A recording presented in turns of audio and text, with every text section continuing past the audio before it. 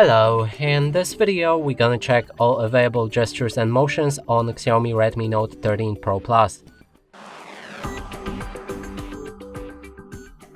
To do this, first we'll need to open our settings, then let's find the additional settings at the bottom, and here you'll be able to locate gesture shortcuts. First one is launch Google Assistant by holding power button for half a second, and it works like this. Then next one is take a screenshot. You can slide 3 fingers down to take a screenshot or press volume plus power key to also make it. Now let's try it out.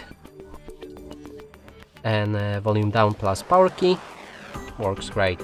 Next is partial screenshot. Here you need to hold your 3 fingers onto the screen to take a partial screenshot. That means you can select the amount of the screen that you want to take a screenshot for.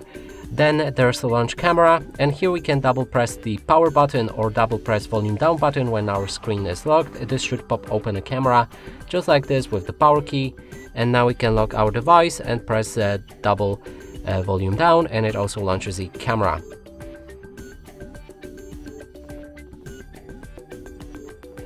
Next is turn on flashlight. You can double press power button to launch your flashlight, and for that you will need to replace it with the camera function.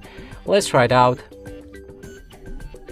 As you can see, it works fine, and you can also close it with the same gesture.